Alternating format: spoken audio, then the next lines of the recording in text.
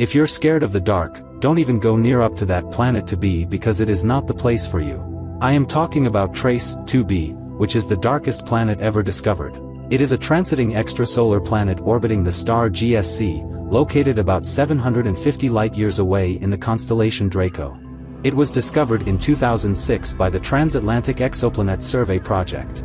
Trace-2b is a hot Jupiter, a type of gas giant that orbits very close to its star, causing its atmosphere to heat up. It is about 1.2 times the size of Jupiter and has a mass of approximately 1.4 times that of Jupiter. It orbits its star every 2.5 days, making it a very close and fast-orbiting planet. Scientists believe Trace-2b's atmosphere is likely composed of hydrogen and helium, and it may have a strong wind pattern.